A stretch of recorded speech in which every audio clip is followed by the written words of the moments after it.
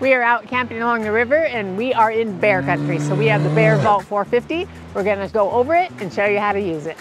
Let's get away from the river so you can actually hear me. We're not actually that far, but it makes a big difference actually, the volume of the river. What's the purpose of a BearVault? When you're out in the wilderness, you want to keep your food away from the wild creatures and the wild creatures away from your food. Not only for bears, but cougars or squirrels, even raccoons, because you know how much raccoons like to go into camps. This is gonna keep your food safe, and it's also gonna keep the animals away from coming into camp as well. This BearVault is just a screw-on lid. There are little nubs that on the outside that when you screw it on, it locks into place. They actually have BearVaults that have little keys or little coins that you can put on, but this one's just a simple screw-on. And remarkably, it's kind of difficult to, let me screw it on the correct way, tighten it.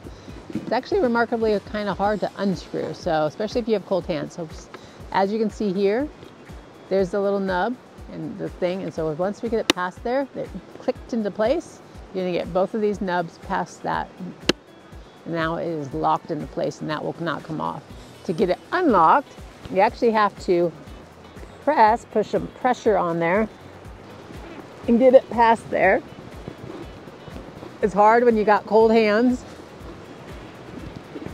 Since it takes some strength to get this open, this probably isn't the best option for people with maybe dexterity or strength issues with their fingers, because it is hard to do.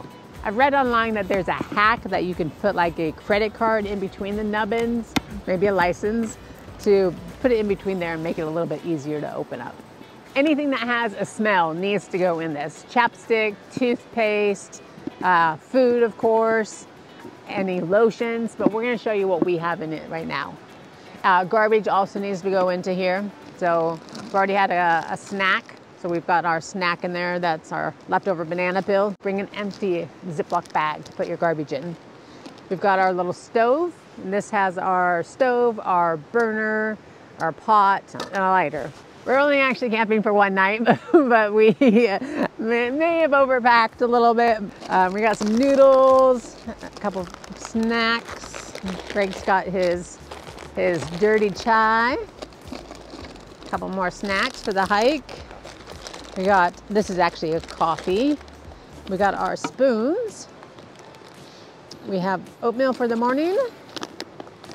And we have a lunch and dinner for tonight and this afternoon.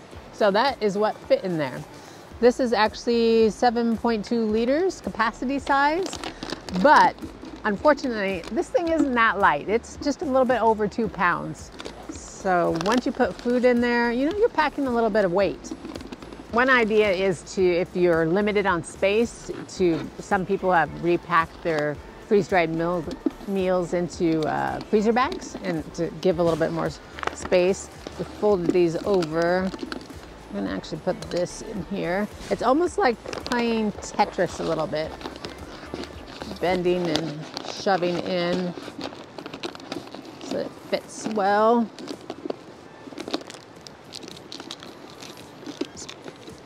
Get all of our spoons in there, which are the long spoons, so they are a little trickier to do. We got our little snacks, coffee,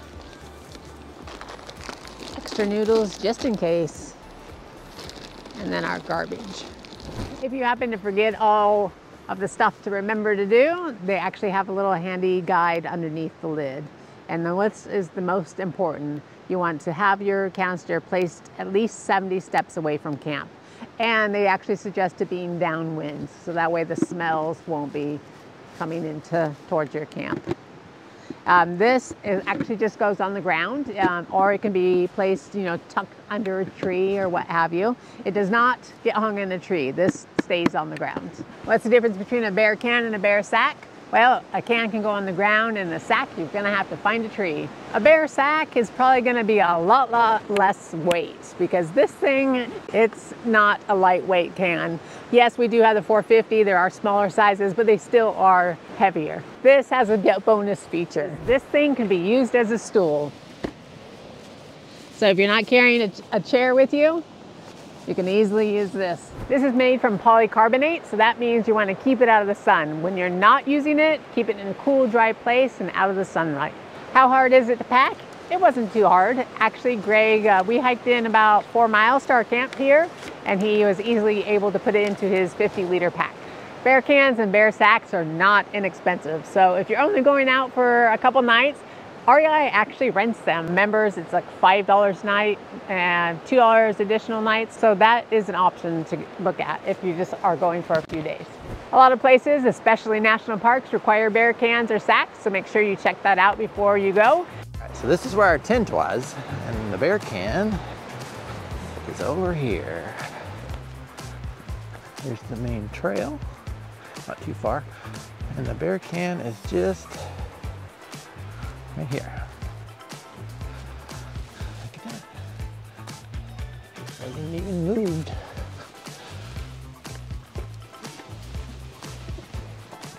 We'll put a link in our description for this can. Check out this video next, and you can find out more about us at explorertrekadventure.com, and we'll see you next time.